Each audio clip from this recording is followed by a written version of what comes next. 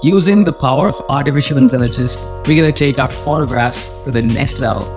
Initially, photo editing meant tweaking with Photoshop and maybe a bit of color grading here and there. But now we're going to take the skill of photo editing to the stratosphere.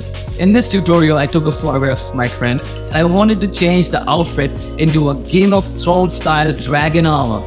But if I had to make it myself or even pay someone to do it, it would cost a hefty buck. With the help of Stable Diffusion, which is an AI image generation software, we are able to do this free of cost. I will take you through the process of how I make this from start to finish. But before we get down to the tutorial, if you want to see more such amazing costumes that I made, you can follow me on my Instagram. You can go to the Reels section to find lots of small tutorial videos on how to make changes in the outfit using AI.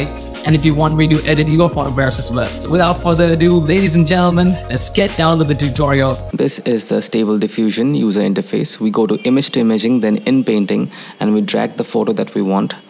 Over here, I have chosen this particular photo where the whole body is visible so that we can change the body outfit into an armor.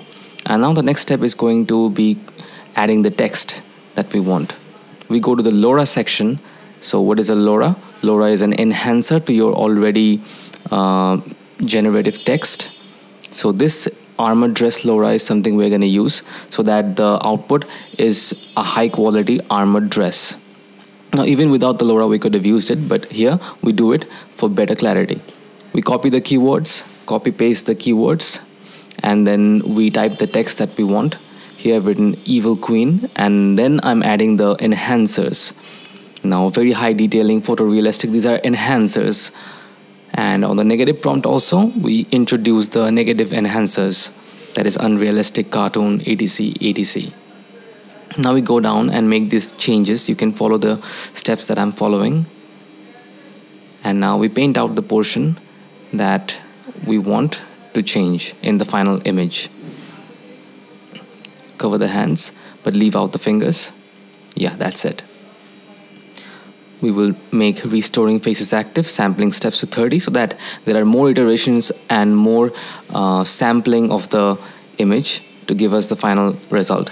We give a batch of 2 and then we move on to the interesting section, which is control net.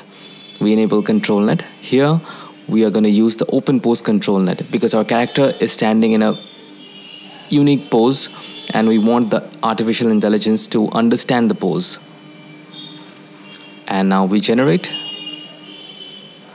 and over here you can see that it's generating.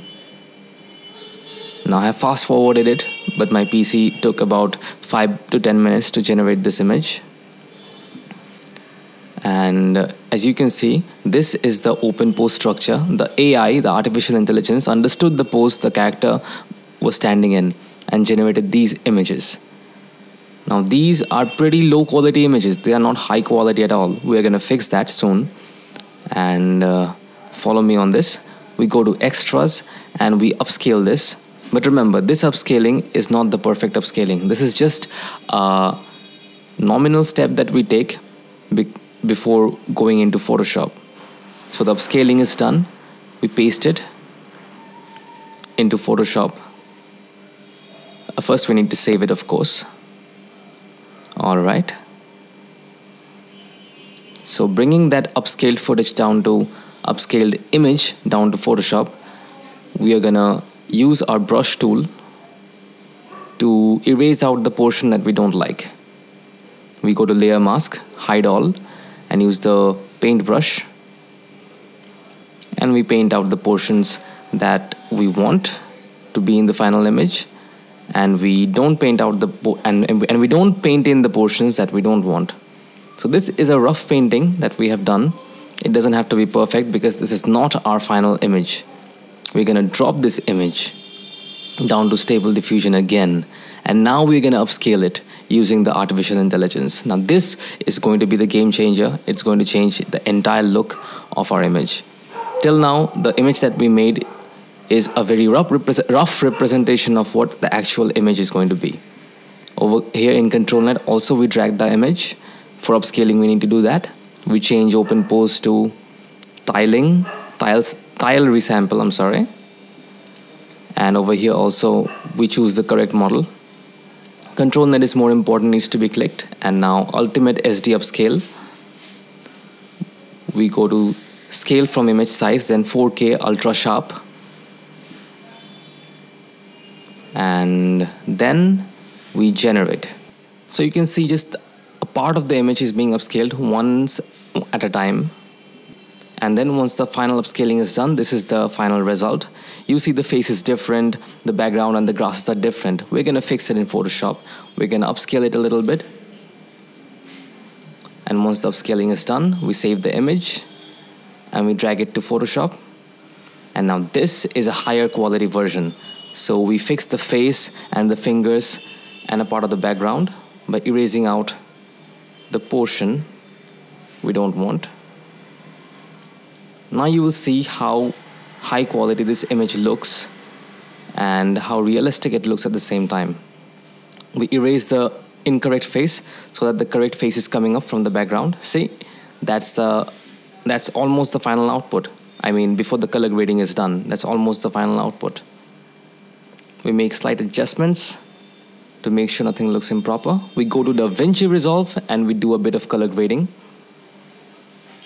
Over here, I have a bit of LUTs.